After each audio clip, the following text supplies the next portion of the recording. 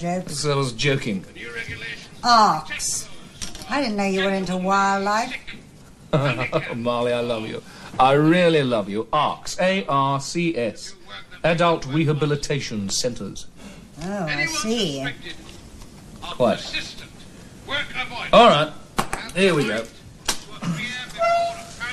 5 large country houses.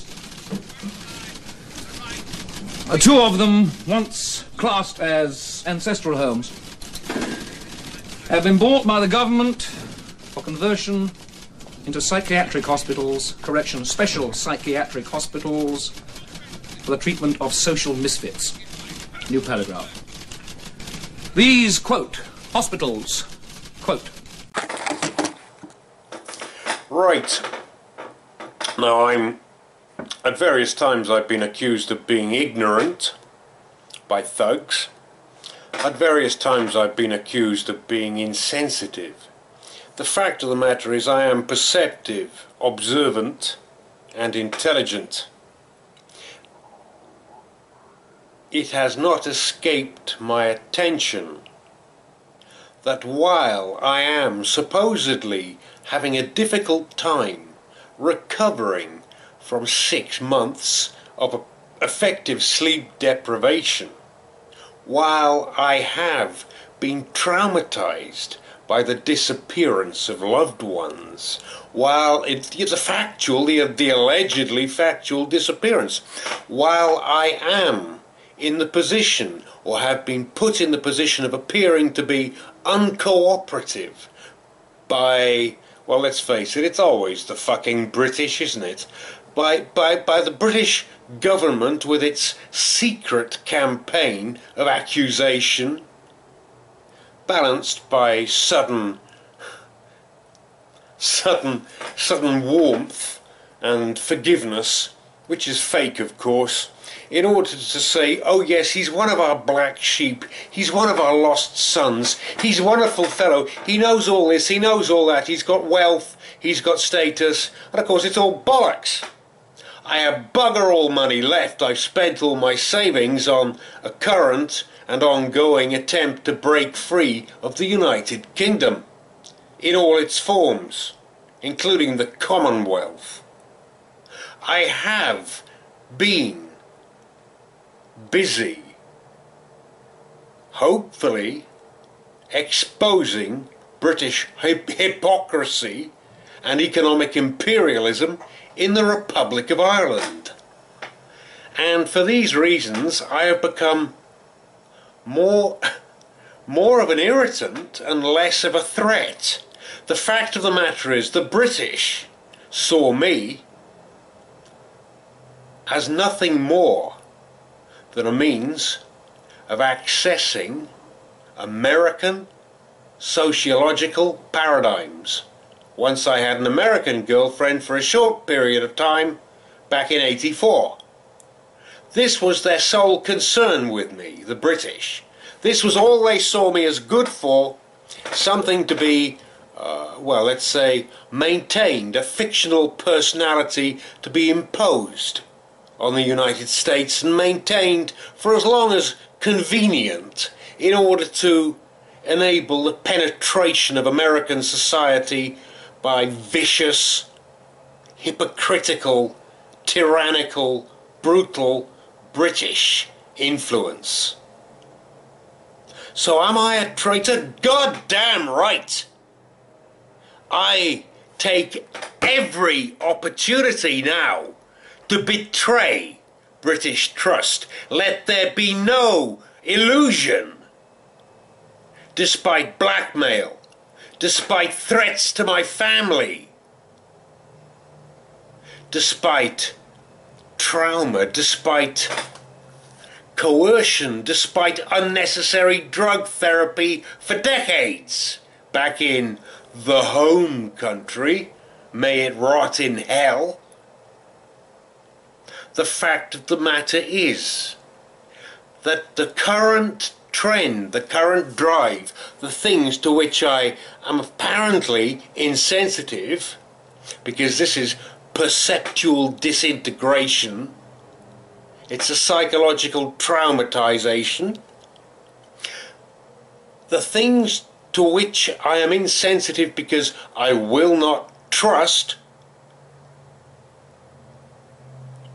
are designed to bring me out of this real world where in fact there is very little threat and confine me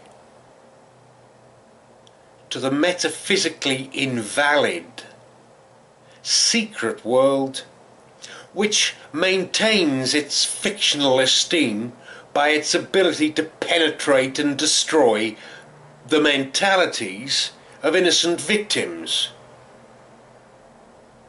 To indulge in that cruelty is to become part of the elite. To become part of the elite, one must obey. One must be trained. One must go to school and do as one is taught. And of course, very few people are chosen.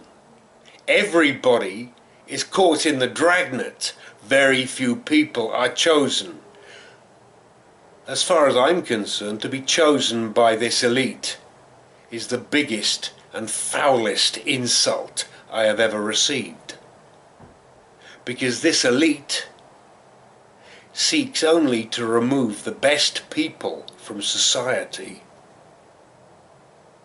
take away their identities, take away their existence, and effectively kidnap them and render them totally, utterly vulnerable to disappearance, murder, brutalization.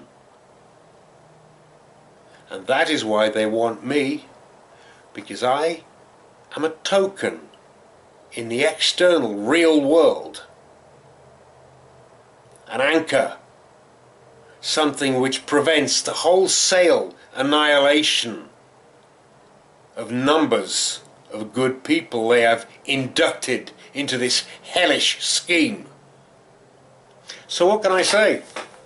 While many people in the Americas may consider me insensitive, mule stubborn, obstinate and ignorant, the fact of the matter is, it is only these qualities which keeps many people, good people, actually virtuous people, who would essentially be either killed or just discarded or wrecked as chattel after my death. It keeps these people alive. So if you're asking me to trust, basically, in things which I've avoided, I won't say in circumstances of activity, in places where conflict has been occurring, while these little plots, these little trust tests designed to exhaust the patience of my assisters go on with me as the failure, me as the discarded reject, left vulnerable and open to conventional murder, hopefully in the eyes of the British.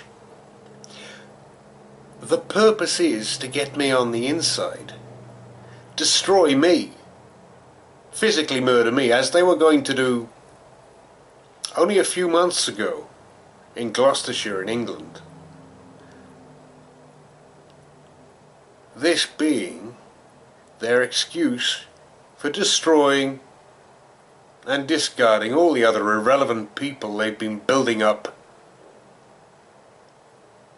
by means of empty, inflated reputation over the years, simply in order to maintain their plan.